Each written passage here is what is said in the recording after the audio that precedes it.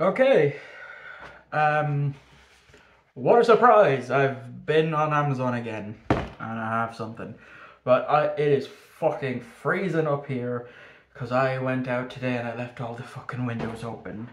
So yeah, it's only one thing, and I'm assuming that when this gets posted, I'll have also then recorded the next day with a package from CEX. If not, then that CEX pickups is going to be its own video.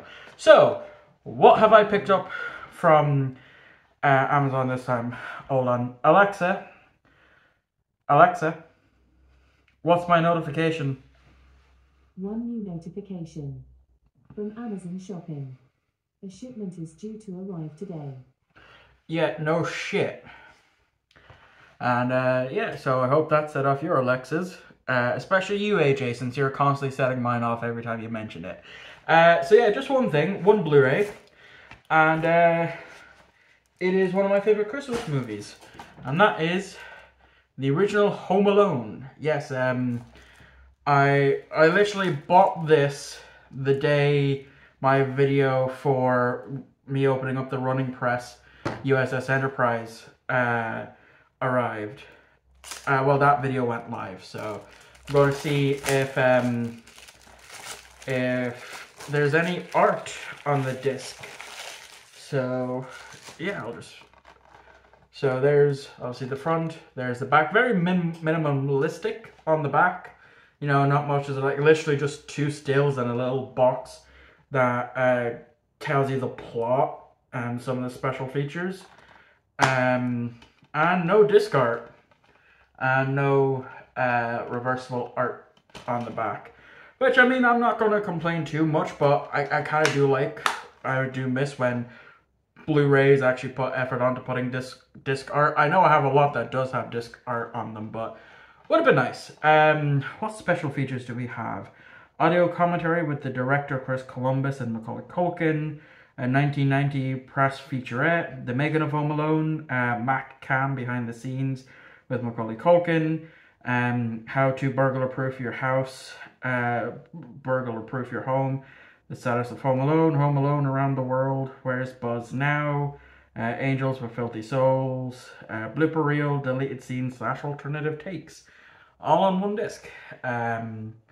So yeah, like I plan to review this next month anyway for December, and I wanted to have it. Now I just got to track down Home Alone 2 on Blu-ray, and yeah, so hopefully that you'll either see me ending off this video or me opening up a package from CEX, but we shall find out. I'll have to wait a whole couple more hours, and it's just a second for you.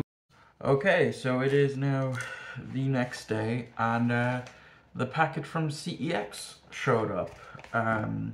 Yeah, so the reason why I didn't, decide to loop the Amazon package in with this at the same time, where I opened it yesterday, is because I'm impatient, and I also didn't know that this was going to come today. There was always the possibility that it would have been Wednesday, the day that this gets uploaded, that it could have arrived.